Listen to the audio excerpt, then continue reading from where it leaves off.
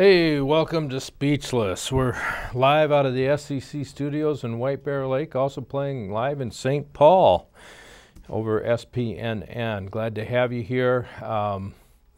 Wish we were playing live in Maplewood, but Maplewood decided to charge people more for less services and less information. So what a deal. Of course, that's the nature of that city. And we're going to get into Maplewood in how poorly ran that city is, and especially dealing with the community center.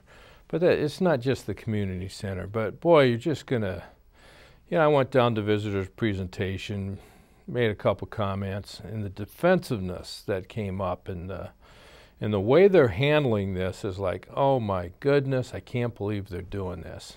And so we're gonna tear apart what they said and to explain the fallacies of what they're doing and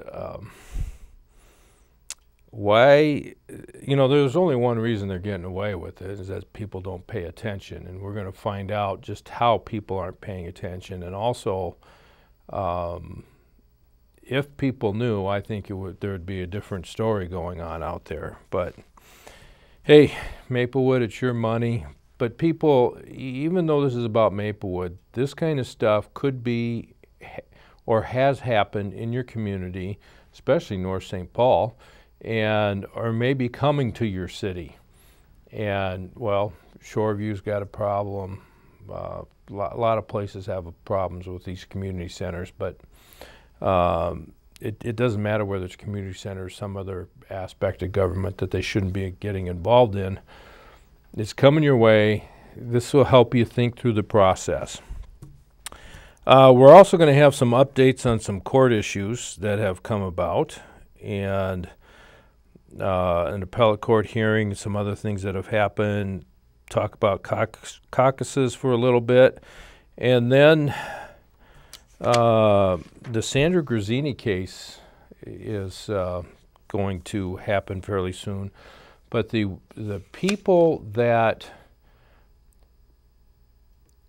took the two daughters to a safe place, a safe haven for the daughters of Sandra Grazzini Rucke, they're going to be having an omnibus hearing on Monday, March 7th at 9 a.m. to see if there is any probable cause to charge them with a crime. So this is where the prosecutor goes before a judge and says, hey, based on this evidence, and this evidence, we think they should be charged. And the judge may say, hey, there's no probable cause here. You don't have a case. And the thing could be all thrown out.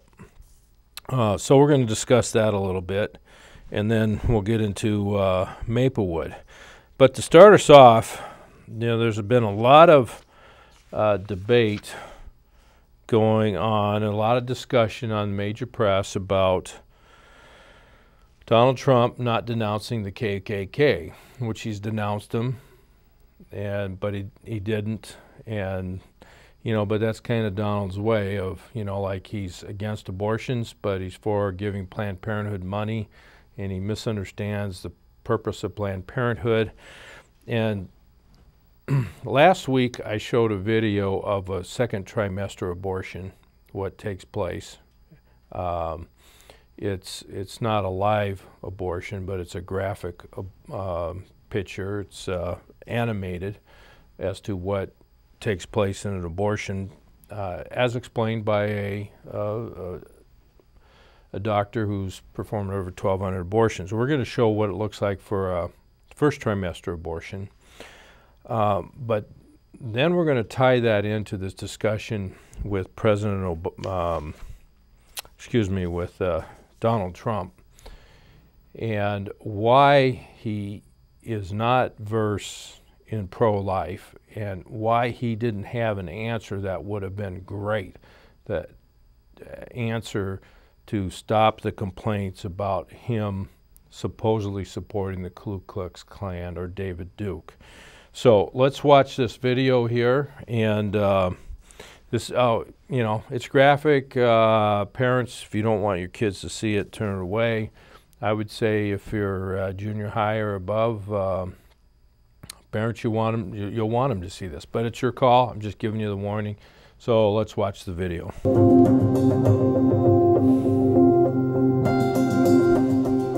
My name is Dr. Anthony Levatino. I'm a practicing obstetrician-gynecologist, and I've performed over 1,200 abortions. Today I'm going to describe a first trimester surgical abortion called suction D&C, dilatation and curettage. This is the most frequently performed abortion and is used typically from 5 to 13 weeks of pregnancy. After administering anesthesia, the abortionist uses a speculum like this. This is placed inside the vagina and opened using this screw on the side, allowing the abortionist to see the cervix, the entrance to the uterus. The cervix acts as a gate that stays closed for the duration of pregnancy, protecting the baby until it is ready for birth. The abortionist uses a series of metal rods called dilators, like these, which increase in thickness, and inserts them into the cervix to dilate it, gaining access to the inside of the uterus where the baby resides. The baby has a heartbeat, fingers, toes, arms, and legs, but its bones are still weak and fragile. The abortionist takes a suction catheter like this one. This is a 14 French suction catheter. It's clear plastic, about 9 inches long, and it has a hole through the center. It is inserted through the cervix into the uterus. The suction machine is then turned on with a force 10 to 20 times more powerful than your household vacuum cleaner. The baby is rapidly torn apart by the force of the suction and squeezed through this tubing down into the suction machine, followed by the placenta. Though the uterus is mostly emptied at this point, one of the risks of a suction D&C is incomplete abortion, essentially pieces of the baby or placenta left behind. This can lead to infection or bleeding. In an attempt to prevent this, the abortionist uses a curette to scrape the lining of the uterus. A curette is basically a long-handled curved blade. Once the uterus is empty, the speculum is removed and the abortion is complete. The risks of suction D&C include perforation or laceration of the uterus or cervix, potentially damaging intestine, bladder, and nearby blood vessels, hemorrhage, infection, and in rare instances, even death. Future pregnancies are also at a greater risk for loss or premature delivery due to abortion-related trauma and injury to the cervix. As I mentioned at the beginning, I'm Dr. Anthony Levatino, and in the early part of my career as an OBGYN, I performed over 1,200 abortions. One day, after completing one of those abortions, I looked at the remains of a preborn child whose life I had ended, and all I could see was someone's son or daughter. I came to realize that killing a baby at any stage of pregnancy for any reason is wrong. I want you to know today, no matter where you're at or what you've done, you can change. Make a decision today to protect the preborn. Thank you for your time. I will no longer do any more abortions. When you finally figure out that killing a baby that big for money is wrong, that it doesn't take you too long to figure out it doesn't matter if the baby is this big or this big or this big or maybe even this big, it's all the same. And I haven't done any since then, and I never will. All right, we're going to show week after week these other videos, but obviously you can go to lifenews.com. That's where I got this video with Lila Rose. So I want to thank her and the many people for all their work in trying to get this message out as to what it's really about. And I mean, nobody knowingly says it's not a baby that's being sucked through there. But I think it's interesting talking about the side effects. The side effects are real.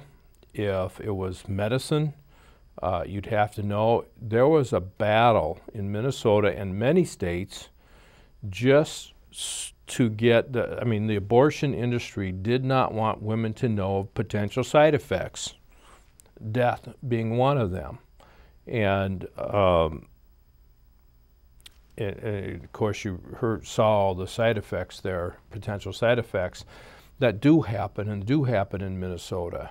And you know, the one thing not mentioned in there is you saw all those utensils.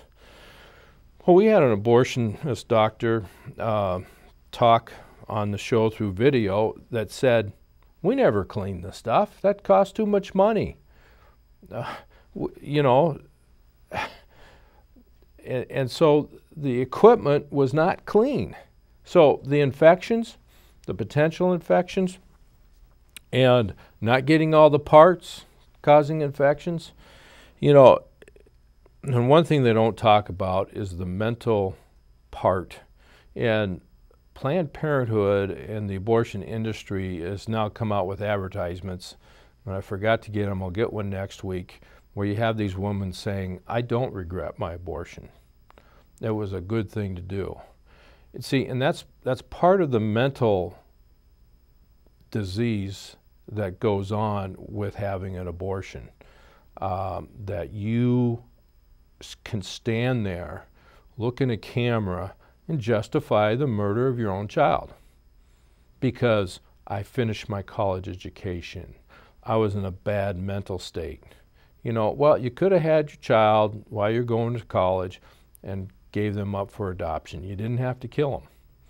And it's amazing that even this doctor, after doing 1,200 abortions, did not see that that was a human there, that he had ripped apart limb for limb, all those babies.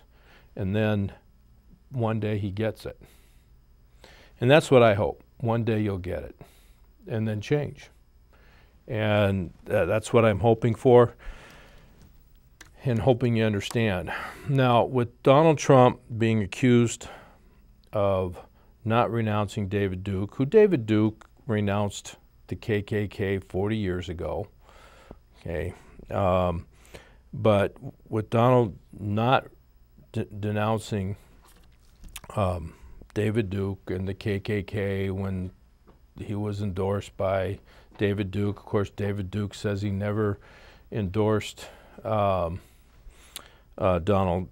Trump. But the point here is Donald didn't have the comeback that he should have had, and he should have had said, okay, if you think I'm endorsing KKK or haven't denounced them, Hillary Clinton, why don't you denounce Planned Parenthood? Because every month, Planned Parenthood is killing more black people than were ever lynched by the KKK. Every month, more is being killed by Planned Parenthood than the KKK lynched. See, and that's the real attack on the black culture. And Margaret Sanger, president of Planned Parenthood, founder, she knew that.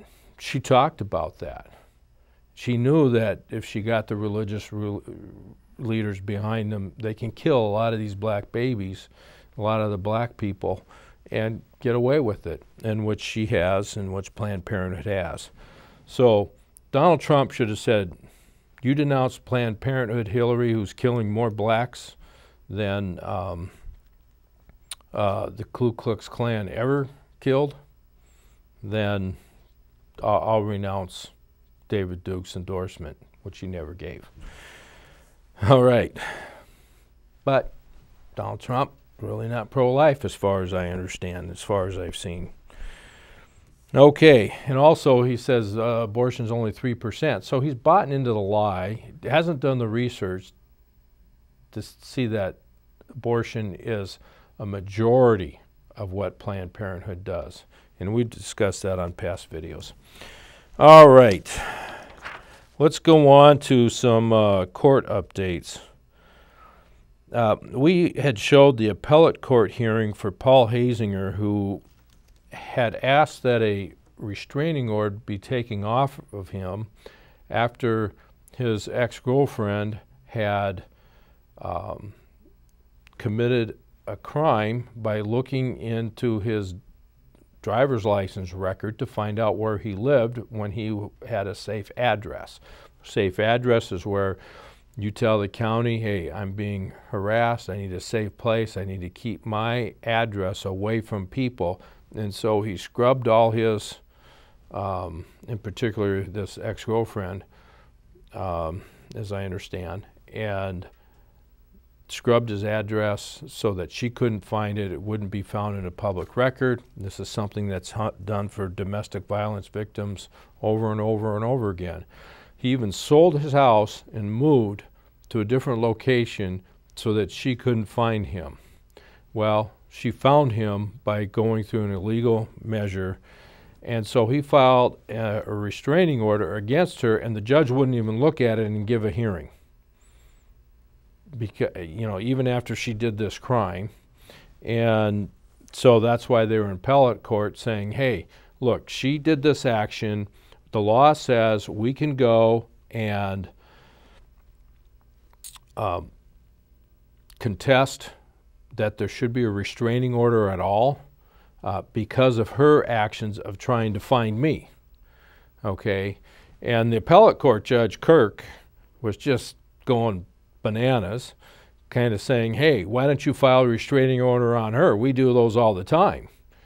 And he was very defensive in his arguments. It wasn't a normal, I mean, I in the court quite a bit, so I can tell when somebody's asking questions to kind of get to other judges. This was a judge who was defensive for what he thought Paul Hasinger should do.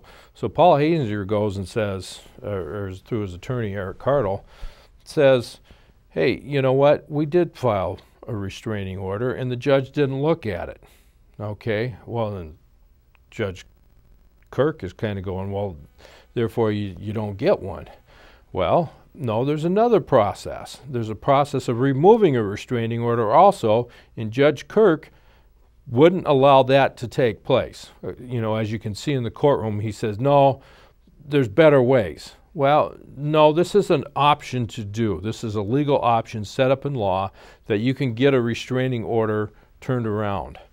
Well, in that conversation in the courts was the aspect of, hey, the restraining order's over in March 5th anyway. Okay, so big deal. Why are we continuing? March 5th, the restraining order goes away. And the answer was because she's going to file again. She just will. And that's what happens quite a bit. And so the Harriet Tubman Institute, who goes and defends some really rotten women, okay, who are lying, and they know they're lying, and know they're giving false testimony, but they're going to defend them anyway, like Vanessa Rue. And we've talked about that on the show in the past. And what this woman did was ended up filing for another restraining order, claiming that 4 years ago, Paul Hasinger put a icon on her laptop and caused a virus just recently, and that he's been harassing her through the computer, that he did something 4 years ago. And the judge granted the restraining order.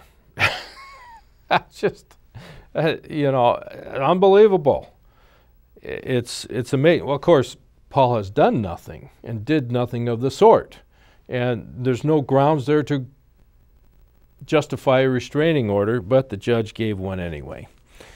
So fascinating that it took place. And so that's why they went to appeal the district court's decision that he didn't get a hearing on any of this stuff.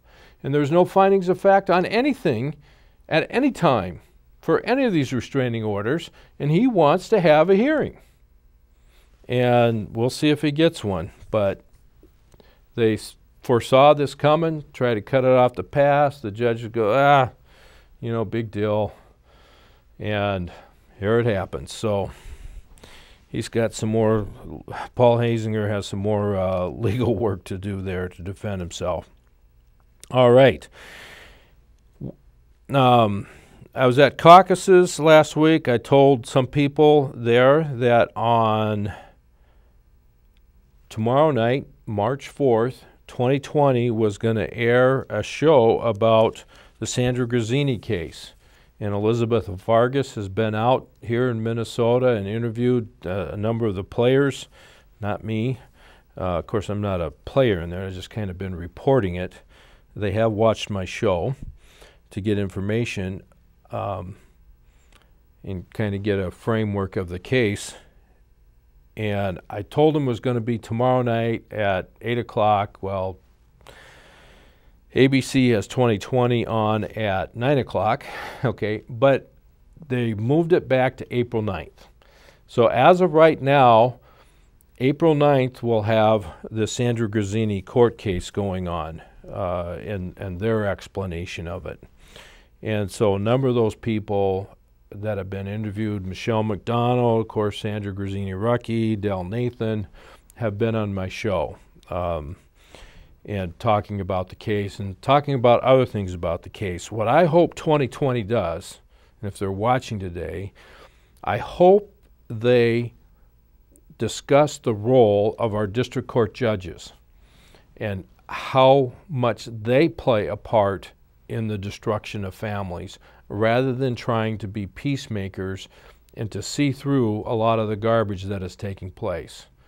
And of course, with David Knudson, he's just a disaster. I think that's something Donald Trump would say.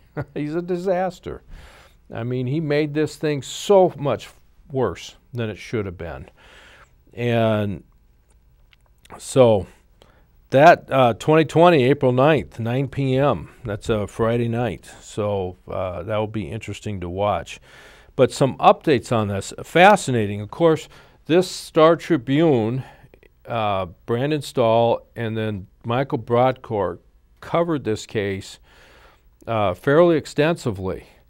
But now, Sandra Grazzini was first illegally put on a $1 million bail without a trial and without her present. Can't do that. Okay? Then, without an attorney present, I'm sorry, she was there, but the Dakota County was scamming the system, and pushed her case forward so her attorney couldn't be there, and they changed the schedule for the bail hearing. Unbelievable that they did that. They put on a $1 million bail, and her attorney complained, Michelle McDonald, got back in there, and they had the bail hearing with an attorney present. And guess what? Oh, yeah, this is bad. Okay, $750,000 bail. Okay. Sandra Grazzini was let go out of the Dakota County. The same judge that gave her the $750,000 bail just released her last Thursday on her own recognizance. No bail. How do you go from $1 million to $750,000 to nothing?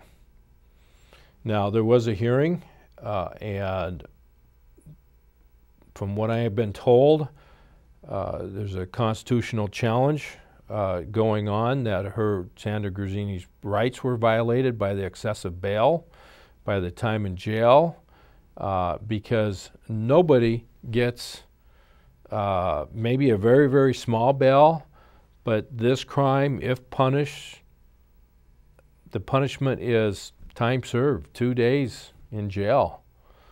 You know, that's what it would be. And maybe a small monetary fine or a slap on the hand. Don't do this again.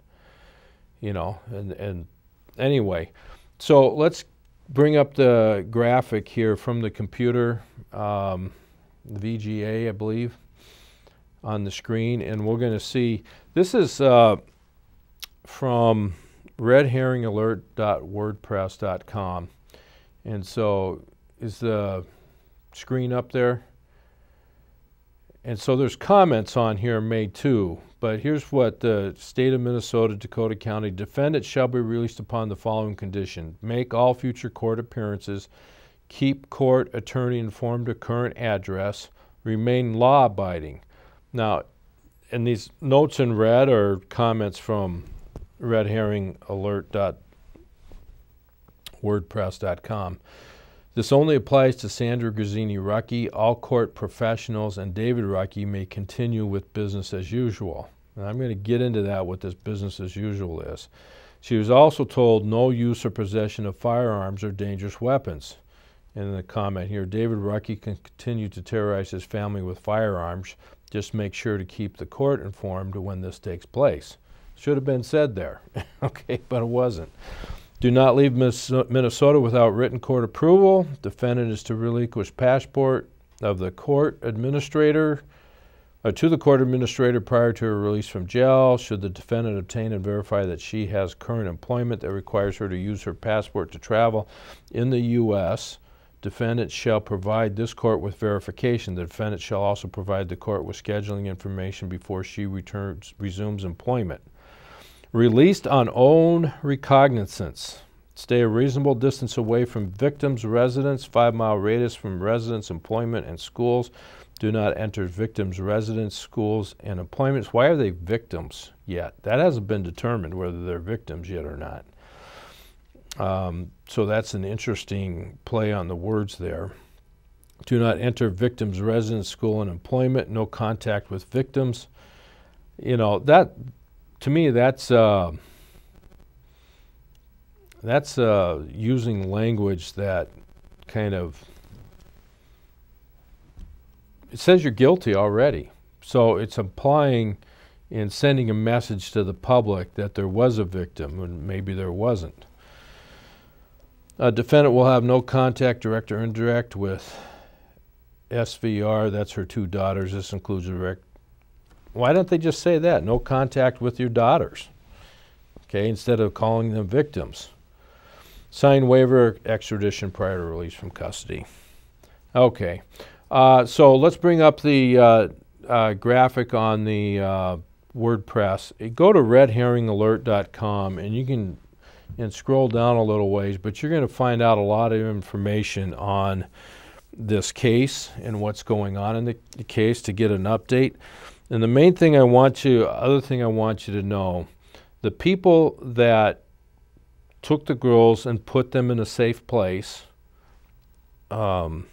because you know, there's a recording out there with somebody calling, which they said was the father, shooting off a gun 6 times, one for each of the 5 children and once for his wife, with that type of threat. The police did not look into it.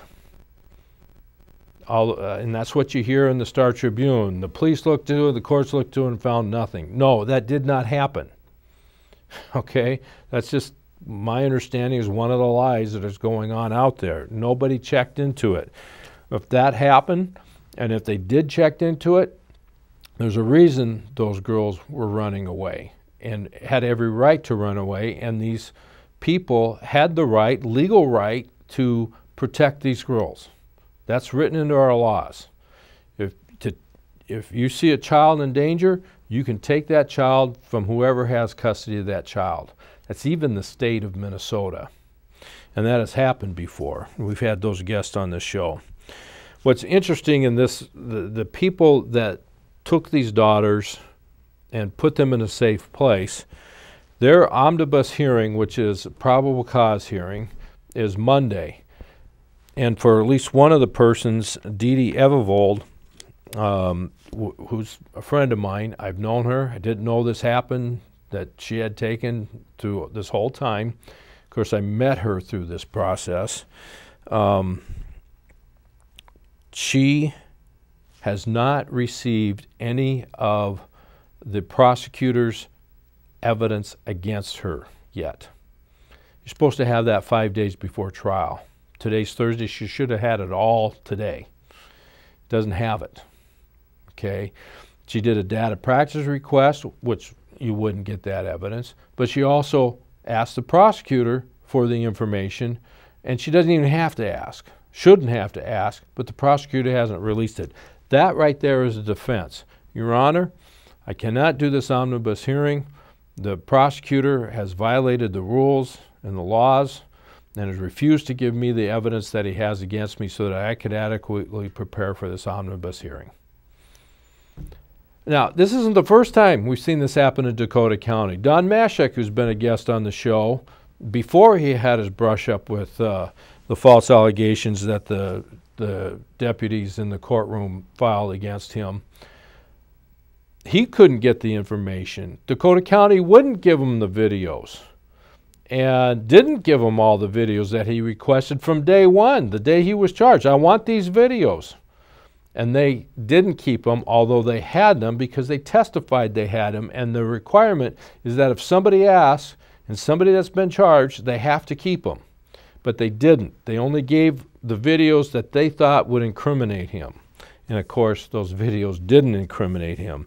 So it's just a sham. So Dee Dee Evervold filed a complaint in the Office of Lawyers' Professional Responsibility against County Attorney Backstrom, filed a complaint against him on the 21st, and on Wednesday the 24th, Sandra Grazzini Rucky had her case to get rid of the bail and a pretrial hearing, and the bail was taken away. Was it because of that filing against the Dakota County prosecutor and a number of other prosecutors in the process that were violating not only Sandra Grazzini's rights and also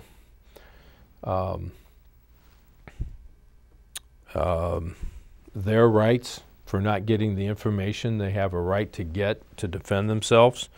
Who knows? We don't know, but it's interesting the timing. It's also interesting the Office of Professional Lawyers' Responsibility, the head there is Patrick Burns, and my understanding is Patrick Burns was the one who told Michelle McDonald that she better renounce her endorsement for the Supreme Court justice, and he was swearing over the phone and said you're going to pay a terrible price if you don't. And supposedly they were friends, but if you don't say you won't run for the Supreme Court. And that was caught on tape, and you've heard that on this show. But now Patrick Burns, the head of the Professional Responsibility Board for lawyers, is got this information. So there's a lot of other information there that we'll get into one of these days when, after this case is done, we'll have Dee Dee on the show. All right, we want to get into Maplewood, and I spoke to them about their Maplewood Community Center, and so we're going to play that clip, but it's new members to the Maplewood City Council, so I wanted to explain to them what I saw their responsibility as, which I've already told the other council members. So let's play this clip, see what is For you said. this evening would be Tim Kinley. From the Maplewood City Council, if you could state your name and address for the record, and you have 3 minutes. All right, Tim Kinley. Thank you, Mayor, council members. I haven't been here for a long time. Been out of town. Just want to welcome the new council members. Congratulations. And Merry Christmas, Happy New Year, Happy Valentine's Day, Happy President's Day. Lots transpired in the last couple months. Since one concern I'm seeing lately, and it tends to happen when you have all one political party in office, is I'm seeing things on the consent agenda that I really think should just be on the regular agenda. And I'm glad you pulled off the approval of racial equity project needs assessment. That was a fascinating discussion. I was glad to hear that. That could have not been talked about. I mean, it's something that should have been there. And then there was something last meeting, and I forgot what it is, but I just appreciate that some of these things on the consent agenda really shouldn't be there. So that you can have public input on this racial equity thing. Of course, we didn't have any. And for the new members here, kind of just to reiterate, one of my big issues is that you're not a church, okay? The issues you're supposed to deal with are relating to all the community and affect everybody. And with the community center, that's a special club. You have to pay to play. The taxpayers are forced to pay and subsidize these members' benefits, and it's just not right. It may be constitutional, it may be legal, but it's not right. You're competing against your own businesses, but however, you're not, because you subsidize. And I got a mailer from a new workout facility that opened up, and you know, $5 down, $10 a month. Nice place, real nice place, brand new. I don't see how you can compete. And you know, as somebody who's been involved in business, and you hear people that have gone out of business because they didn't make it, 20 years you haven't made it. 20 years. I haven't checked the numbers. I've heard rumors, another year of $1.25 million or $1 million. I could be wrong on that. But so far, it's been a high number. And it just has to change. There needs to be a management change. There needs some kind of change. Now, I propose you sell the place. Get it off our rolls, put it in things that are important to the community, the parks and recreation and the police, the fire, those things. It's a waste. This is a waste of our money. So you're not a church. And on the tobacco discussion, I want to thank you, Brian Smith, for trying to be more transparent about that. It could have been really difficult in the past to have that happen and have people come and speak. So and I think the community appreciates that. So thank you very much. All right. All right, the tobacco discussion, a number of businesses were being fined because of what some people call a sting operation, where kids underage go in and show their ID and try to buy tobacco when they're not supposed to, and then if the place sells tobacco to these children, then the business gets fined, and the individual themselves can be charged with a criminal penalty. And now Maplewood is doing an automatic arrest type thing for this civil thing. But what was going on there is the city council was not going to let people who had been charged defend themselves. And people who had been charged, these businesses, to say, no, here's what happened.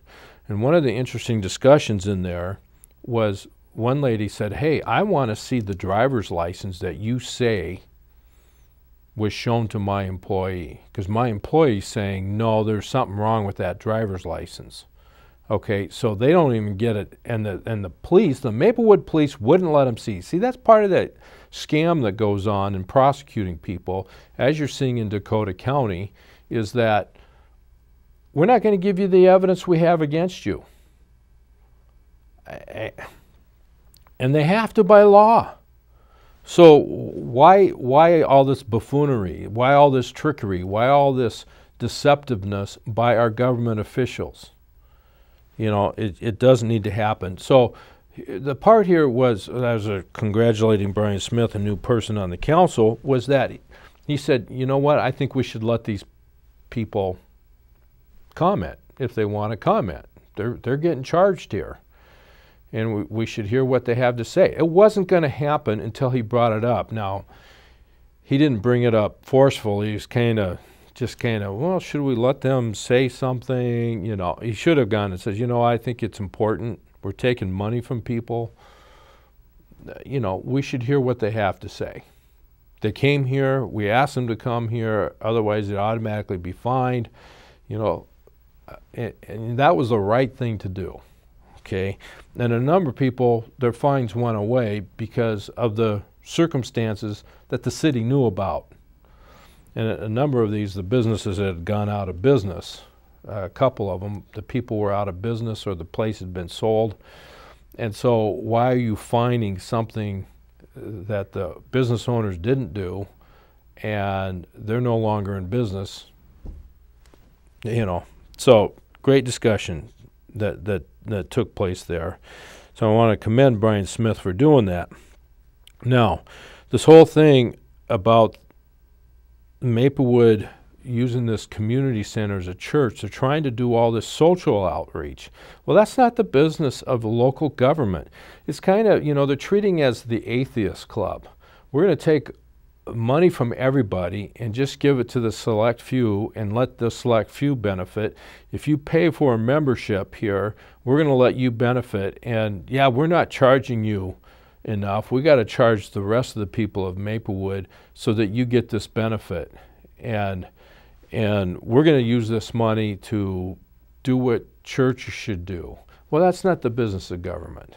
Okay, we have schools, we have churches, and now Maplewood kind of wants to be a school. You know, they want to be a social organization, and that's not what a city should be doing. And of course, Maplewood's been wasting well over $20 million on the Maplewood Community Center because it doesn't work. So what I was surprised is that all the kickback that came, and so we're going to watch some of the video here. So let's see what Brian Smith has to say about my comments. I'd just like to thank Mr. Kinley for coming in today and for his tone and for, you know, there's some things you had to say that maybe I agree with and maybe I don't. But I appreciate when people can come forward with some ideas and some solutions. And, you know, I think a lot of what you brought up are things that we all recognize as challenges. And, you know, I think that's the kind of discourse I'd like to see more of here. And you know, I don't think we're always going to agree, and that's cool, but I appreciate the way in which you delivered it today. So thanks for coming in. Thanks. Yeah, well, it's been going on for 20 years, and you can be nice about it, but sometimes being nice doesn't work. And what you didn't see happen before there, Bob Zick made his comments to the city council, and while he was making them, Kathleen Juneman walks out. Okay, here's somebody who can't sit there for 3 minutes and hear what he has to say. She doesn't like what he has to say, so she has to walk out, doesn't hear what I have to say. And by the way, she missed out on all the discussion that happened afterward about Maplewood Community Center after my comments. She didn't get to participate in it. You know why? Because she's an arrogant woman. She doesn't want input, and she just walked out. And the fact that none of these city council members, and even you, Brian Smith, didn't call her out and say, where are you going? You have a responsibility, that's why you got elected, to sit here and listen. And for 3 minutes and 6 minutes, while Kathleen just yabbers on constantly, and she can't sit still for 6 minutes to listen to what other people have to say, and then she won't engage in the conversation afterwards that the rest of the city council engages in. City council members, you need to hold her accountable on that. And you need to do it publicly and chastise her for that. Okay, so in that discussion then, assistant city manager, which we don't need one, it's just baloney that we need one, Mr. Funk talks about connections that he's making to trying to do a study on the Maplewood Community Center and why it's losing money. So here's the plan that's kind of been rigged up here. Here's what he has to say. Control room. Next video. Mr. Mayor, I'd just like to thank Mr. Kinley for coming in today and for...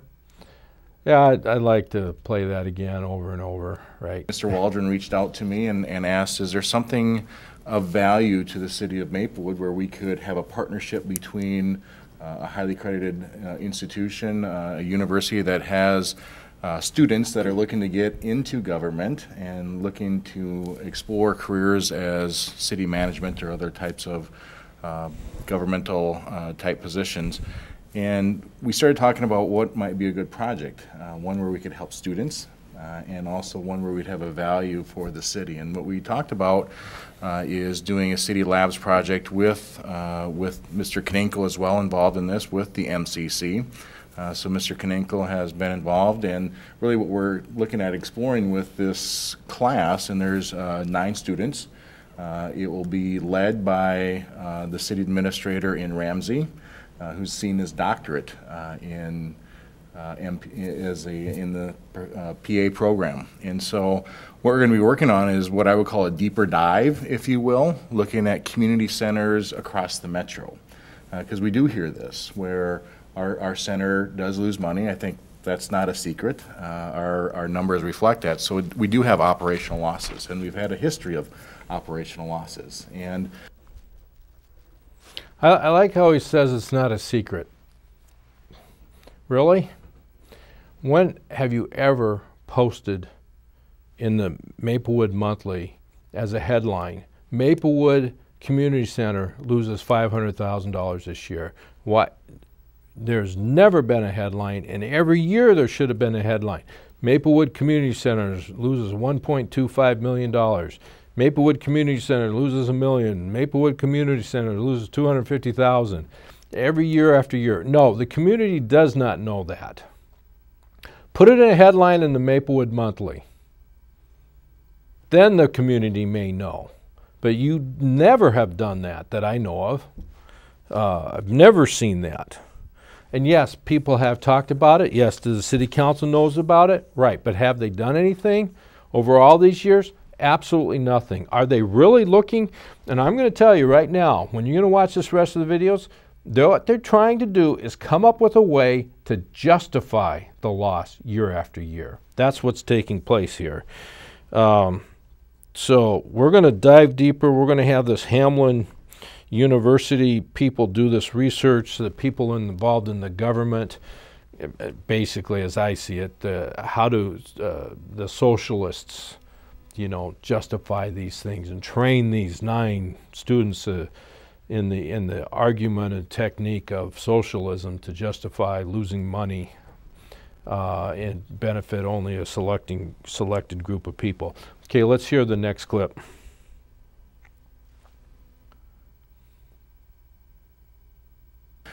certainly we can debate public policy as to should or should that be occurring, but I think part of the context of this conversation is understanding what's happening with other community centers.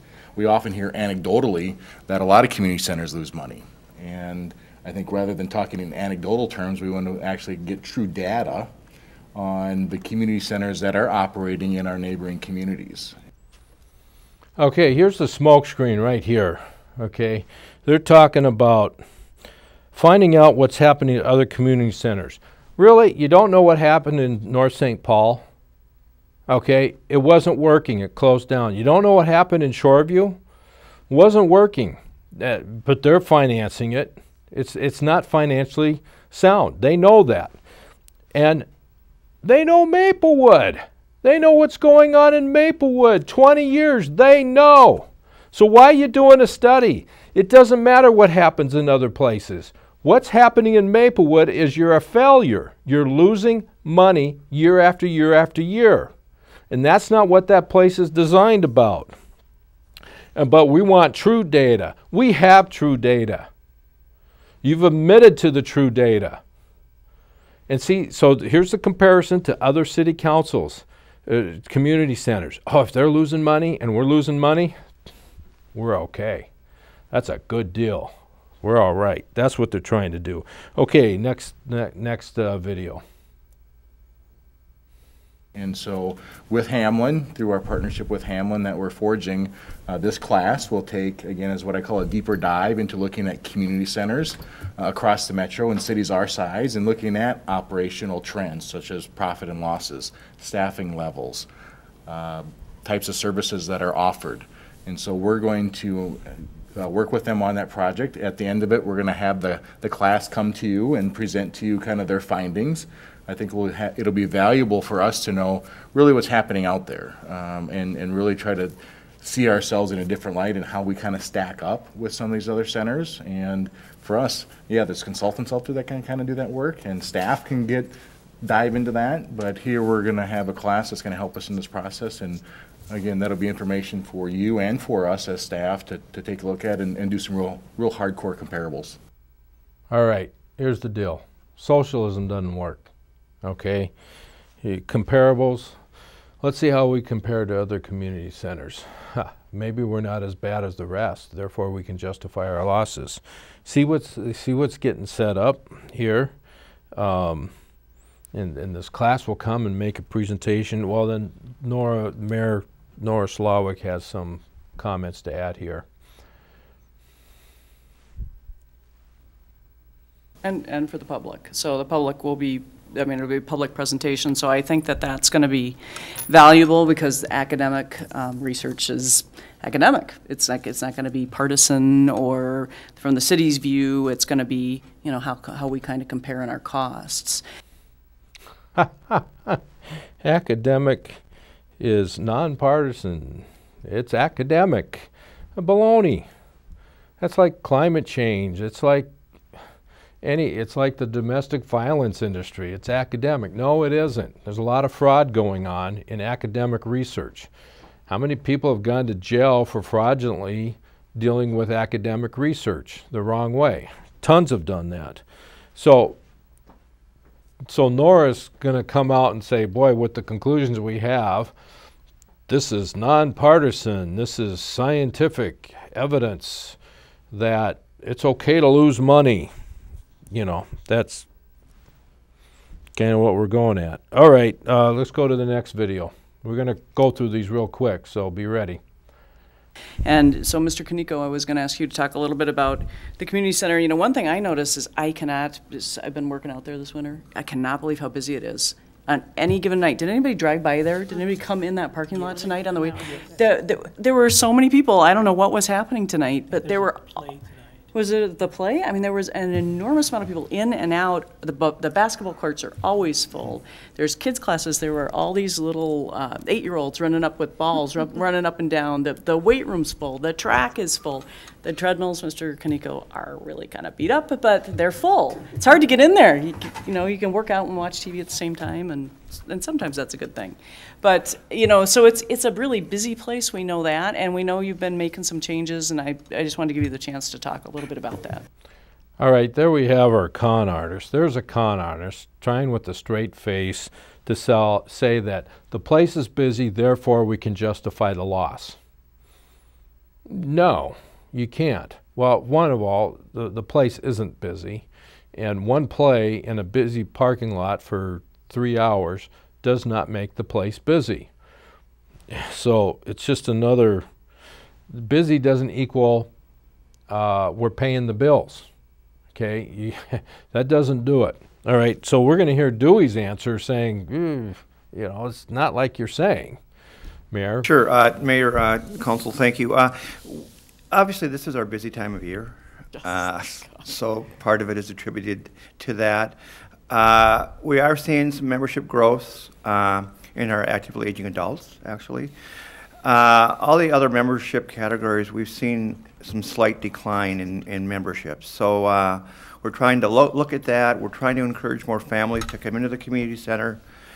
And we're trying to unveil some programming that, that would be conducive to families using our center.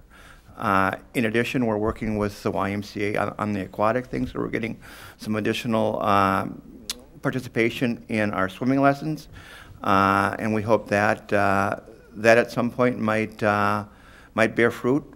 At this point, it has not, and we're doing a deeper dive on that as well. But we're looking at different marketing efforts. We're working with the YMCA on that as we speak. And we're going to see if we can't create some synergies between some of their programming and some of our programming, and see if we can't do a better job recruiting members for our facility. So every reason that Dewey gave there was a reason for that community center not to exist, because they're doing things that the state shouldn't be involved in, that cities shouldn't be involved in. That's why the YMCA exists. That's why churches exist. Atheists need to start their own organizations and fund them themselves. Okay? This does not benefit everybody. And it's a failure, so let it go. And people at Maplewood, you need to start getting on board with this. You need to start saying, hey, that's enough. I talked to a guy at church the other day that I was attending, And he said, yeah, he's got a membership at the Maplewood Community Center. And I said, well, you know what? The other people are subsidizing that for you.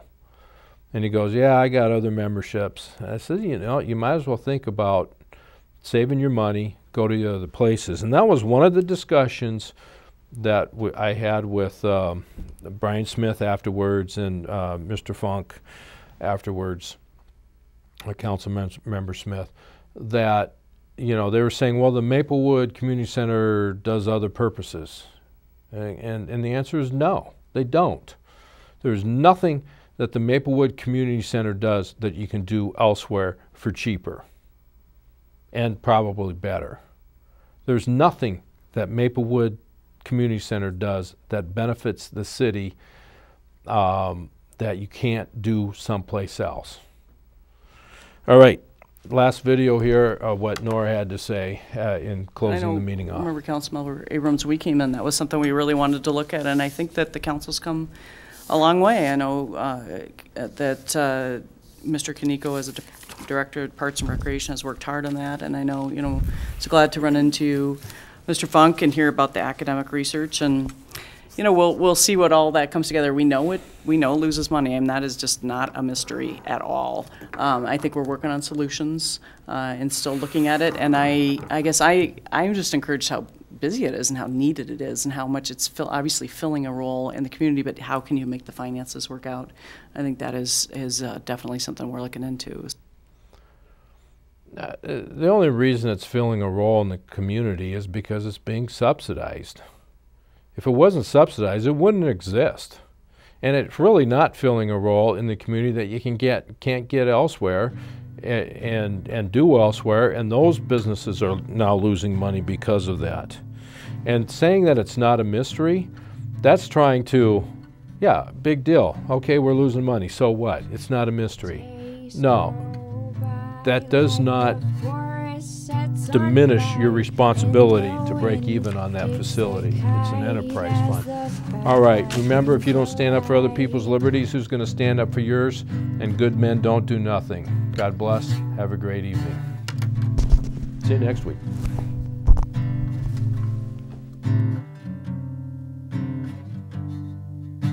You said